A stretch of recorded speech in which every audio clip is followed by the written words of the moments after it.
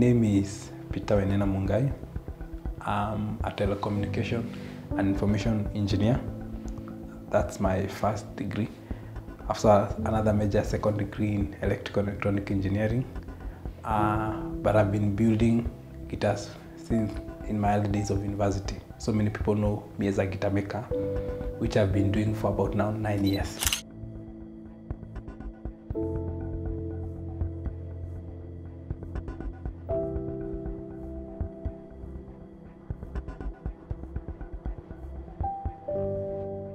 I was born in a small town called Maimahiu. We came from a very big family, a family of 8. I had 4 amazing sisters, 3 brothers, the one is late, and they were all engineers. So I had this inspiration of one day becoming an engineer, but I had great passion from my childhood of becoming a guitar maker. So I started making guitars from cans and small items. So I had that passion of, despite also from being an engineer, I still had that passion of becoming a guitar maker when I grew up.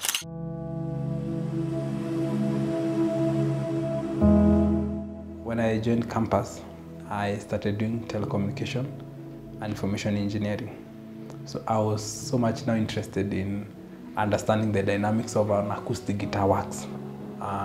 So about 2013, I went to my attachment in Nairobi. So that's where I became so much interested in visiting most of the local guitars maker and see how they make the guitars.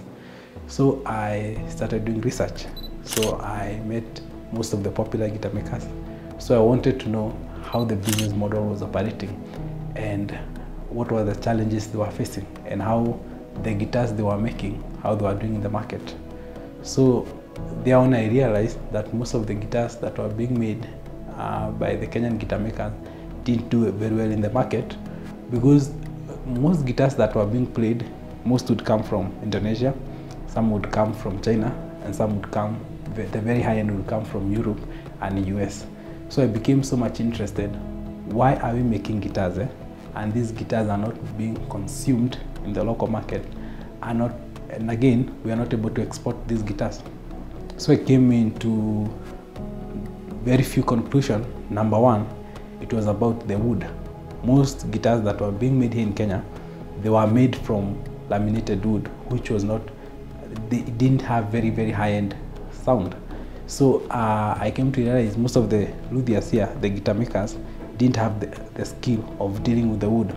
So I started doing research. Why were the guitars from Indonesia and Europe very high-end? They made these trees from spruce. So I visited Kefri. When I visited Kefri in Nyeri, I asked, do we have this tree called spruce? Do we have this back end called Indian rosewood? And they said no. So I sat down and I decided, what can we do to solve this problem? Now that we don't have Indian rosewood and we don't have spruce, can we use the local wood and use this local wood to make a guitar that is very high-end?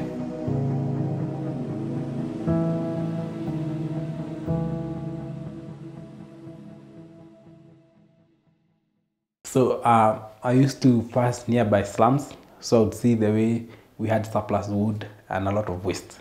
So that's where I gained interest and I started building guitars. I remember because I was living with my brother, I built my first guitar. I didn't have a lot of tools. I only had a saw and just few tools. So I made my first guitar. That's where now the whole journey started, because things were cheap. I would get glue that was cheap. I would get all these plywood that were very cheap. So going back to school, I had this one goal. Now I'm able to make a guitar. I want to make it better. And because now we have all this challenge, I'll try and have them a very scientific approach in solving all this problem. And number one, it was wood. So when we began giving our proposals, I gave my proposal 1 year before. Because now I said, we want to have a guitar that can be played in Kenya, a very, very high-end guitar that we can export. And so because we don't have this wood, we need to pick a wood that is a close match to spruce and Indian rosewood. And because now it was a very difficult job Because for you to be able to pick the right wood, you need an experience for so many years. And most of those people who are making guitars here in Kenya, including me, we didn't have that skill, because you need to listen to the wood and you need that experience of so many years. So we had to integrate and solve that problem with machine learning and deep learning, whereby we would take all these stone woods that were imported, take their sounds, take the local wood, and use an algorithm that would pick a close match. And that's where I wrote the first proposal. We were doing with Dr. Shira, a very experienced bioacoustic researcher from US. He trained in US. So we started solving all these problems. So we tried to look for local woods.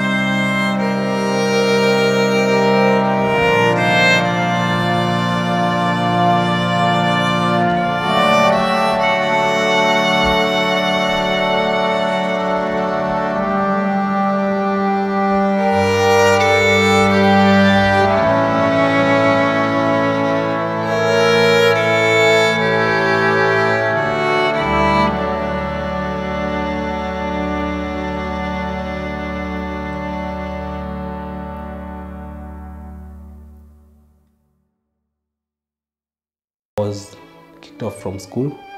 At that time I was not communicating with my family members and most people from my home. Because now I had this anxiety, I felt like I was a loser. So the painful thing was, now that I had stayed for about 3 months, I was not paying rent for my workshop. And remember, it was so big, it was so spacious that it had 2 rooms. One was being used as a workshop and the other one is where I was living. So I'm not able to pay the rent. I'm not able to call back home. We are not in good terms with most of the family members, because now I have not been able to graduate. I still have one paper that is pending. I'm having 1 year out, so I can't go home. I can't call home back. So I had huge problem now paying the rent. So I remember that night the agent called and said, we are giving you a few days. You clear the rent. It was for about 3 months. So finally I was not able to clear that rent. So they came and they closed the workshop. So I had to live with a friend of mine. Still they called me, gave me a few days to clear the rent. I was still not able. So they threw everything out. The tools, the wood, and everything was thrown out. And I had nowhere to take them. So they were thrown out, everything was stolen, most of the wood were rained on, and that's where now I lost the workshop and the whole career of building guitars stopped.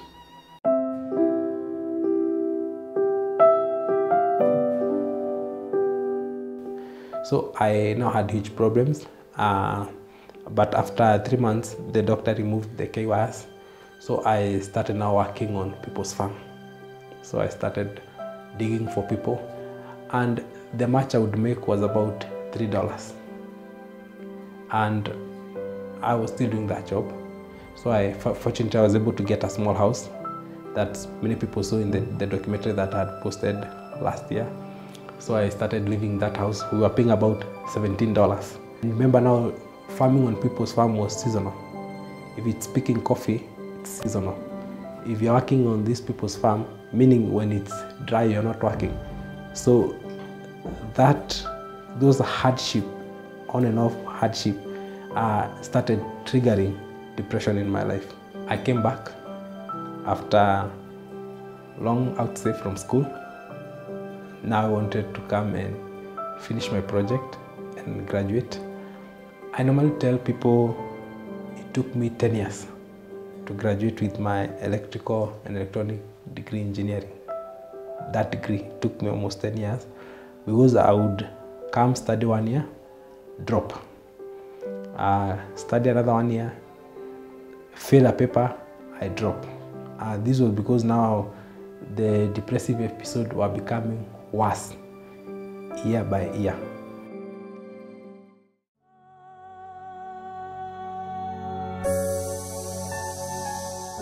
I had multiple suicide attempts, and I remember one incident. I woke up very early in the morning, but I had this idea of taking toxin. So it was hidden under the bed. I took the toxin, I swallowed. Friends came, they realized I was not talking. And because they also were suspecting I wanted to commit suicide, they realized that I'd taken something. So that's when they rushed me to the hospital. I was given first aid. Fortunately enough, I didn't die. One day I went, I bought about 60 tablets of counter medicine from different chemists. So I came to the church, I swallowed them, and I lied there at the back of the church. And so everybody knew I was becoming very suicidal. And so when the pastor was told, we suspect maybe he is trying to kill himself, they were told just help him and take him home. So they took me home. I went. I just slept. About 2 hours I woke up. I vomited everything. And I was okay. But it was very painful. Seeing the way most people took advantage of what was happening in my life.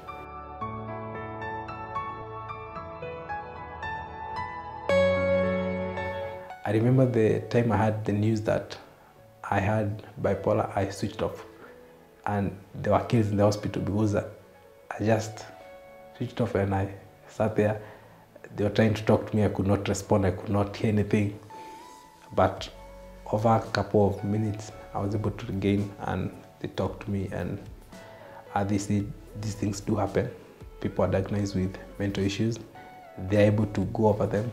And she gave me examples of so many engineers she was dealing with, and gave me stories of so many engineers that were the backbone of very, very big companies that were battling with bipolar. That's when now I accepted myself, and I accepted I have bipolar, and I started facing with bipolar. And I started medication. Through a couple of medication, I was able now to graduate. And I had my first graduation in 2020.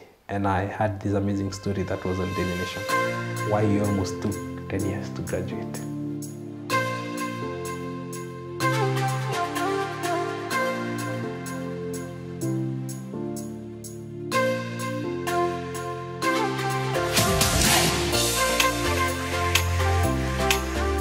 So it has been a journey of 9 years.